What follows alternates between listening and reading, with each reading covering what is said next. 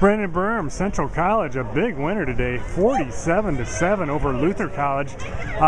No one saw this coming, I don't think, even you, huh? No, I mean, obviously it was their homecoming, so we knew they were going to come out playing hard, and it was a great team win, a great effort. We knew that we were going to have some opportunities, and we capitalized on it, so it was a good effort by everybody. All the talk was about the Luther running game, which had done a tremendous job, and you feel a little more pressure this week if it was an offense to kind of keep the ball and put some points on the board? Yeah, we knew they were going to run the clock out. With that style of offense, they're going to try and get first downs, just keep running the clock. But props to Coach DeWard and the rest of the defense and all the guys. They got stops and we got opportunities and took advantage of it. And it was just a great effort.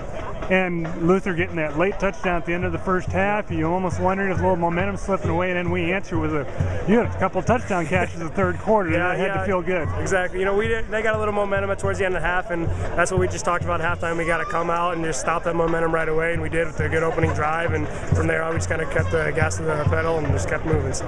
And obviously, Luther gave us a big hand with 4 fumbles, but Central capitalized on it. You feel like this offense is starting to come into its own? Yeah, I think having Aaron back for a couple weeks in a row now, it's always good to get your quarterback back and just kind of get the flow of things going. And our defense kept forcing turnovers, and we just got to keep going out there and doing what we're doing. So.